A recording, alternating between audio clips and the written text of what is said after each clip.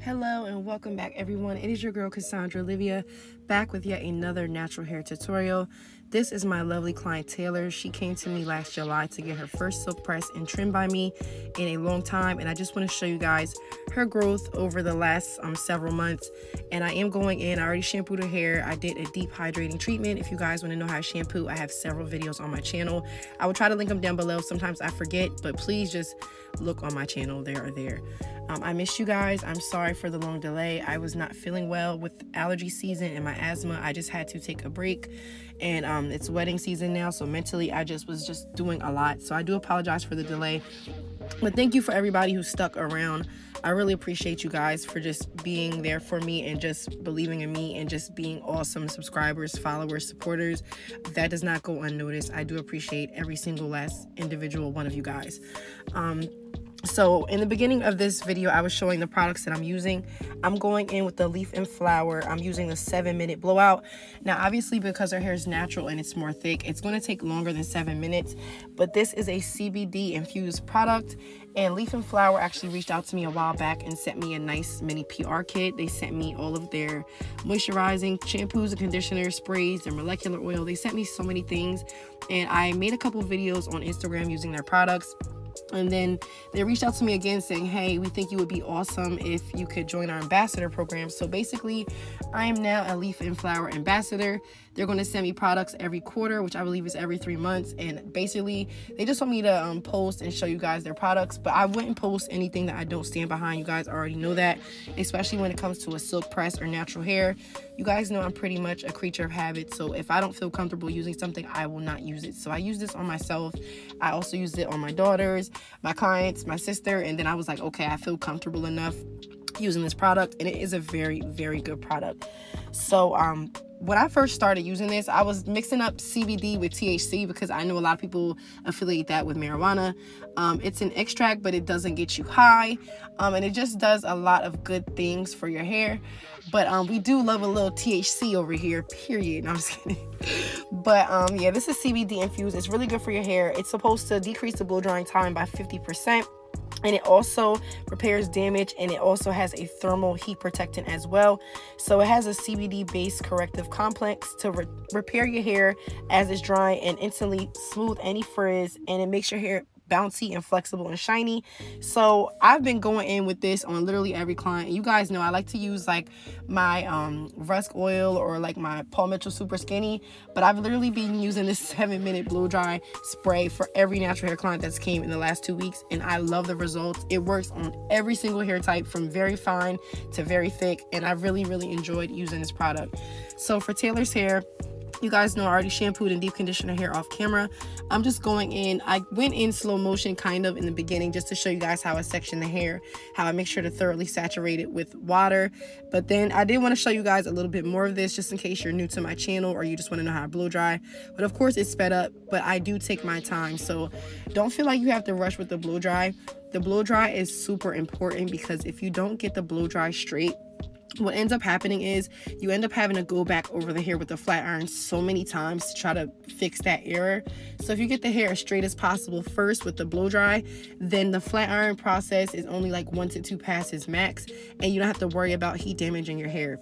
So before I blow dry, I went in with the molecular blowout, and then I'm just going in now with the Influence S3 spray. If you guys want to know how I blow dry as well, I do have a few tutorials on my page. I cut this one short just because it took me about 35 minutes to blow dry her hair. I do not rush for any of my clients. I typically book out 2.5 hours to do each and every client. Most of the time I can get them done in about an hour and 15, hour and 30 minutes, but some clients do take longer than others. So I just like to make sure that I have a decent amount of time so that way I'm not rushing my clients, I'm not running one client behind another, and then I still have time in between to sanitize. So here I am. I'm going in with my custom flat irons. I did use some Influence S3 spray. You can purchase this on the Influence website, but you have to be a licensed cosmetologist. I do apologize for that, but you guys know I like to use legit products, and I feel like if you're going to charge for your services, especially if you're going to charge top dollar for your services, you don't want to be using stuff that you can get at your local like Walgreens or Rite Aid, because it's like I can just do this at home. So I try to make sure that I use high-end, good quality products, and it really does make a difference. So In the end of this video, I am going to show a side-by-side of how Taylor's hair was when she came in last year versus now. It has grown so much, but she has not had it trimmed since the last time I did it. She's not local, so she travels very far to come see me, and I really do appreciate you for that, girl. I really do. She was super, super comfortable with letting me record her. She just been an awesome presence and an awesome client from day one. But I'm just going in here and just trimming her hair. I like to start off with like a 0 degree technically, and then I just follow the natural hair shape, and then I do pull the hair out at a 90-degree angle just to make sure that I can get everything that's inside of the haircut. I'm sorry, I just lost my whole train of thought. I'm literally hiding in my car trying to do my voiceover because the kids are on spring break, and my daughter just came outside and kept saying, "Hi, mommy." So I'm like, I gotta cut this. But if you hear Ava in the background, it is literally Friday and spring break has begun. So wish me luck. I'm gonna be off for an entire week with my kiddos, but we are going to do some fun activities. So again, I'm just going in, trimming her hair out. And like I said, I'm going to show you guys her before versus her after coming in. I did tell her that she needs to come at least twice a year minimum to get her hair trimmed, but I do customize the trim based off of the client. Not every client is the same, so I just like to look at the general shape of their hair, how their hair is growing in, any thin spots, and I like to start there, create my guideline or create my general shape, and then I do go in at a 90-degree angle and pull everything out. Also, before I do any like blow dry, I put a heat protectant, which was again a 7-minute blowout. Before I press their hair, I use the Influence S3 spray, and then before I go in for my final style, I am going to go in with the S3 spray once again. Now, I know some people always ask, how come you just don't curl the hair all in one? For this particular client, I knew that I was going to trim her hair, so my goal was to get the hair as straight as possible so I can see what was going on with her ends, then to trim her hair, and then to go back in on a lower setting and then just add like a bump to her hair. So Taylor let me freestyle. She loved the way I did her hair last time, and I just like the way that her hair is. It's super, super thick and full, and I didn't want to make it look limp and lifeless. So I just told her like, hey, let me know what you want. She said, honestly, do whatever you want to do. So I'm just going in, feathering her hair, and my goal was to give her like big sexy hair. I wanted body, I wanted like shape, I wanted to have movement. So you guys are going to see how I'm going to curl this. It's nothing too extravagant. I'm literally just using the flick of my wrist to bend the ends of the hair, and then I'm going to run my fingers through. I'm going to put a little bit of the hair flex in her hair as well, and then I'm just going to make sure to run my fingers through and then just give her body and movement. You guys will see that in just a second.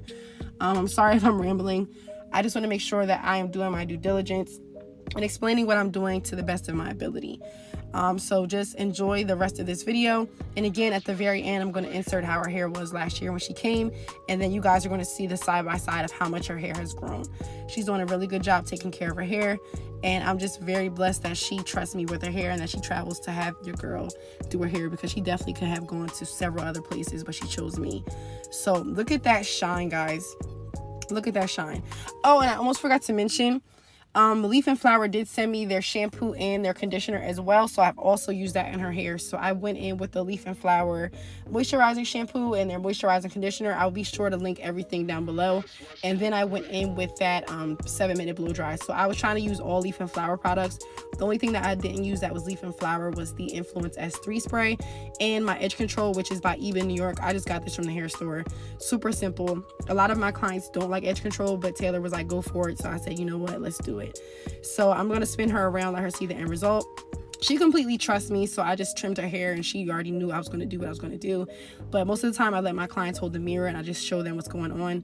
Oh, and before I forget, I was having a horrible day with my asthma and like having a hot flash, so I was just joking around like, I wish I could take my wig off, and she was like, girl, go ahead. So I took my wig off mid-hair appointment and threw this cheetah print scarf on. It's just giving black girl magic. Like, sometimes y'all just gotta understand, like, nobody's perfect. We all have bad days and off days, and I was gonna sit there and try to thug it out, and she was like, girl, if you're uncomfortable, as long as you do my hair, I don't care what you need to do. So I literally got myself together. I went in the bathroom, took my wig off with my scarf on, and she was like, let's get it. So much appreciated, much love. I think that's so unprofessional, but your girl was literally sweating bullets, and the owner of the building had the heat on, and it was hot in the building. So I was just having the worst time with my asthma, and the fact that she understood, I really appreciated her for that. So catch a glimpse of that, and then I'm going to put a side-by-side now of how her hair is now and how it was during her first visit. Thank you guys so much for watching. I will be sure to link my Instagram And of course, follow me on Instagram and YouTube. Drop a comment down below if you like this video. And I will see you wonderful people in my next video. I hope everybody has a wonderful and productive week or weekend or spring break with your family. And I will catch you guys later.